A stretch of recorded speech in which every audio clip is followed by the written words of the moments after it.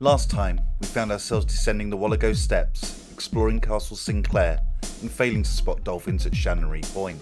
In this episode, we'd be driving our camper van west from John O'Groats along Scotland's northern coast.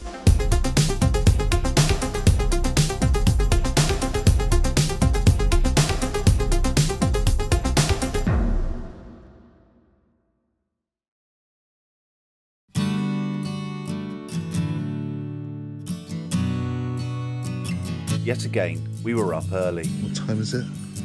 It's 5 to 5. And what are we doing? Watching the sunrise. Watching the sunrise. It's your birthday. I know. It's exciting. I hope this doesn't go into too much detail on my face, I can tell. It's 4K, so definitely.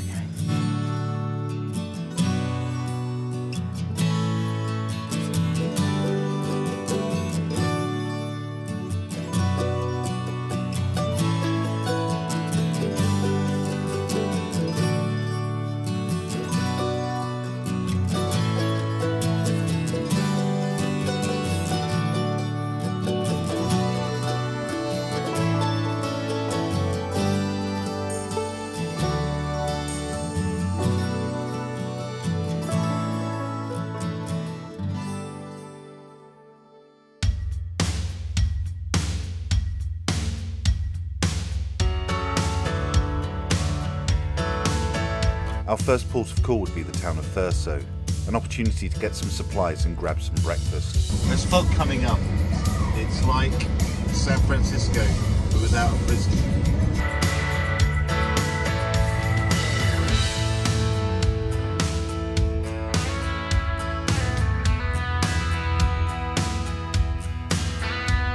Thurso did have a large Tesco's, the last we'd see for some days. And it also had an excellent beach which allowed the dogs to get some much needed exercise.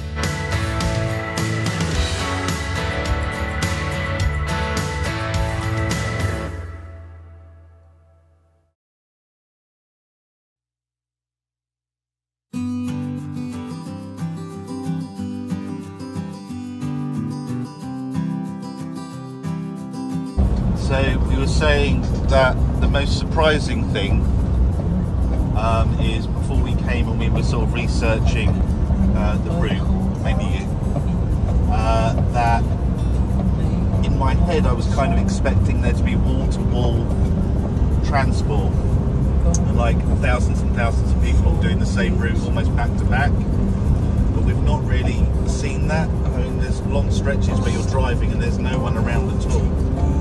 I have got one camper van behind me currently, and I think that's the first time it's happened since we left Edinburgh. So, yeah. The further west we travelled, the more the landscape began to shift and change.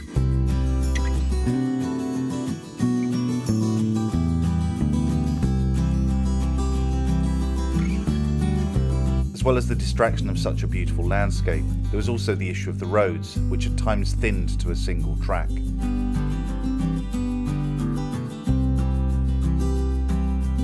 The Isle of Tongue Causeway was an unplanned happy accident, a quick stop that provided Columbo with another opportunity to go tearing off into the distance, ignoring every command we gave him.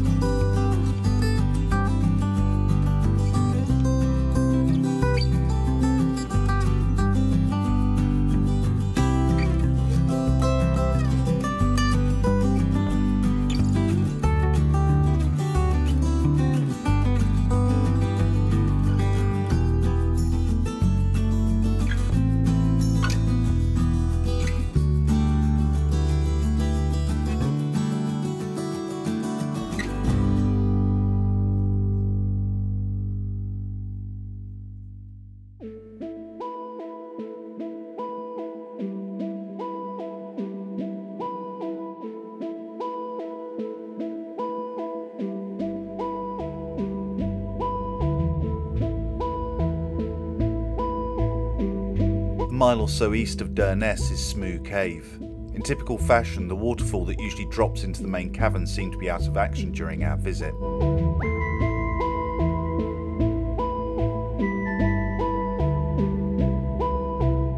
I've seen the descent. There's no way you'd get me doing this at all. They had little, like, hats for the dogs. Do you think the dogs would be into the idea, or...? No. No. They'd have to get on a boat. Oh. To get from there to there.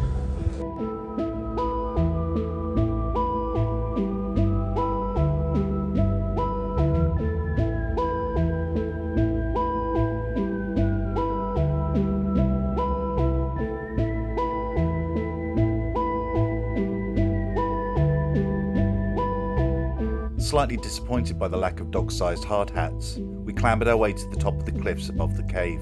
Just having a breather again. Checking out the view. There's too many steps on this holiday.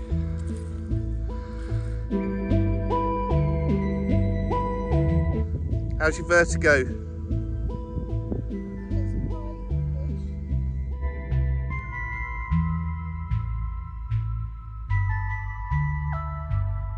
Sango Sands, our stop for the night, was only a short 4-minute drive from the caves.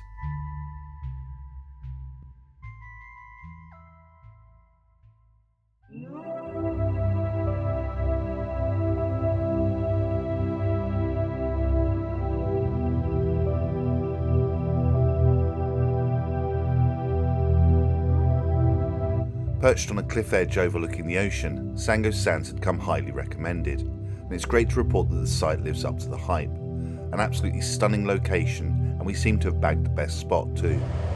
No one's going to camp in your way today. I did actually say it's my birthday when I'm here. If I could have a good sea view plot, that would be amazing. They delivered. They delivered in space, didn't they?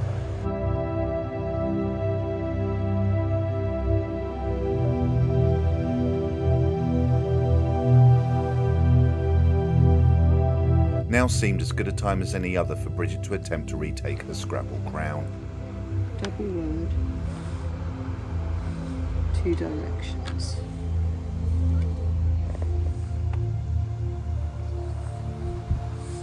That is 5, 6, 12 plus 18. Am I still winning? No.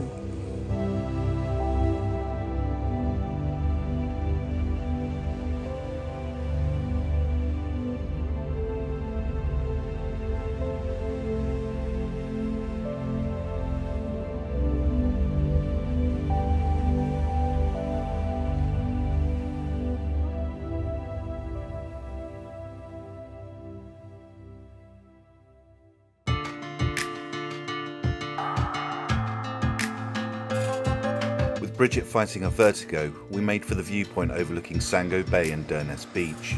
Michael baying it. Oh, you got me doing that with my nose. I'll keep going round. I'm going round again, so don't do it this time. Does it look cool? Look like Will Smith?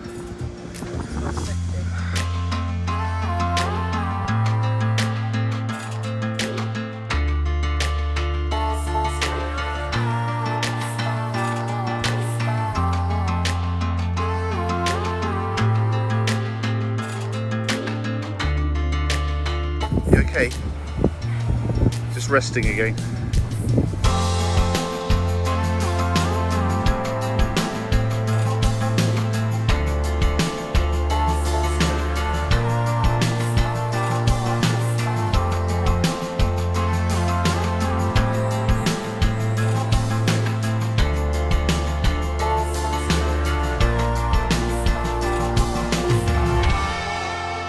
Standing 24 metres above the waterline below and measuring 275 metres in length, the Cailescu Bridge is an impressive and imposing sight.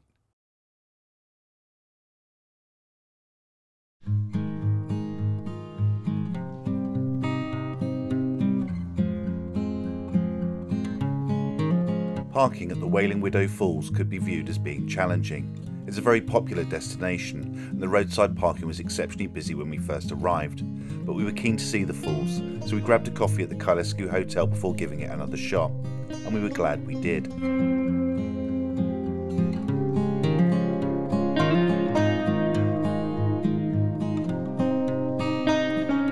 The dogs did struggle over the terrain, and although it is rocky, the walk was relatively short.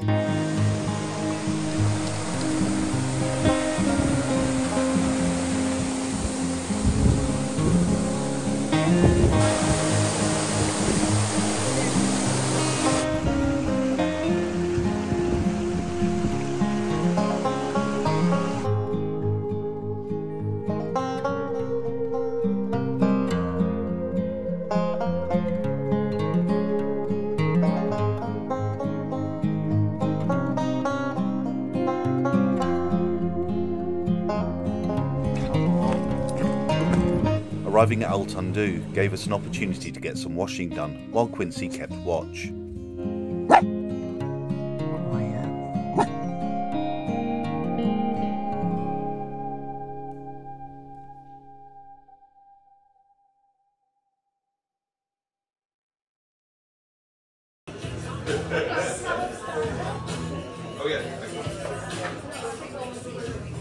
What did you order? Langoustine and scallops. I'm going to look forward to eating it. So explain what this is. It's for my dinner. My dinner is looking at me. Almost.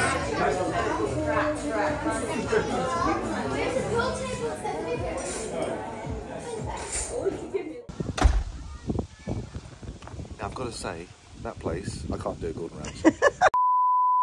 So, all joking aside, that was exceptional. I think we had to drive about 40 minutes down a single road track to get to this campsite.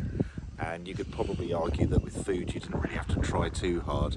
But I would say, I'm 52, that's in the top 5 chicken and mushroom pies I've ever had in my You entire said life. top 5 pies in there. I dread to think how good their steak pie is. It weighed the same as a small baby. Their scallops were amazing. So a win. So I would definitely come here. Very good. Very good.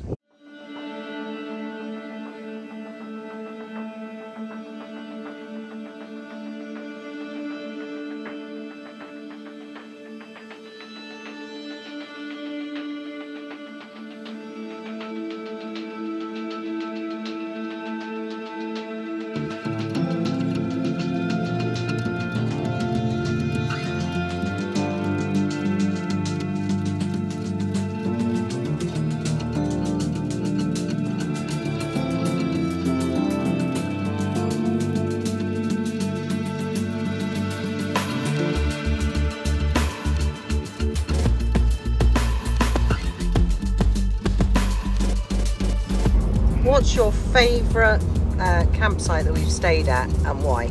Well, for looks and location and just kind of, thank you Quincy, probably Sango Sands. However, on a toilet front, which is important on these trips, probably that first one in Inverness. Was it Inverness? It was. It was Inverness. Brown toilets, very modern. They had music in there. Just very clean, very... That was the Ard Tower Caravan Ard Park. Tower, that was it.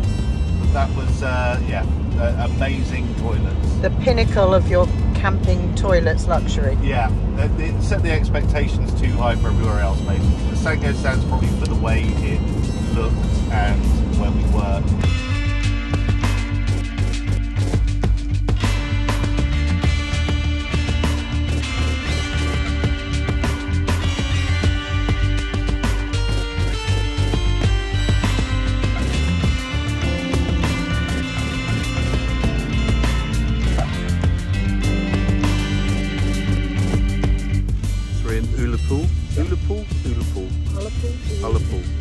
We'll have to look it up. Okay.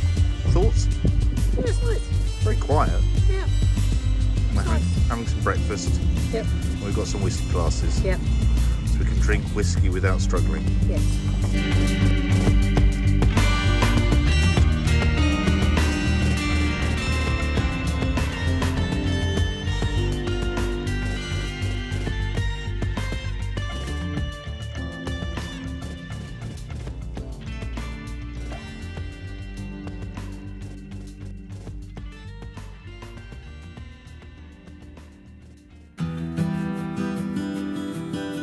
Located just 12 miles south of Ullapool is Corrie Shallot Gorge, famed for being one of the most spectacular gorges in all of Scotland.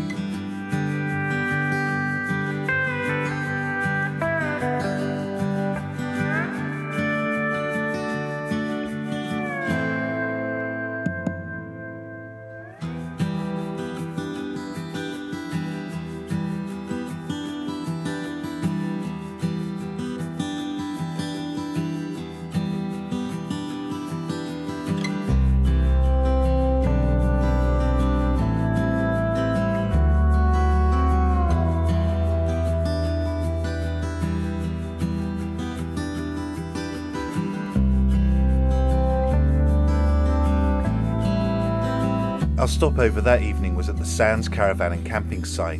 Nestled against a bank of sand dunes and a spectacular beach, the dogs were treated to another opportunity to go hurtling across the sand whilst ignoring any and all commands being given to them.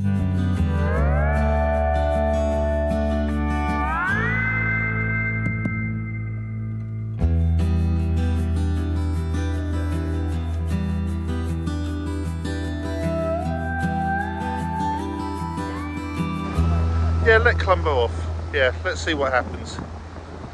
We could be checking in at Bad Call Bay.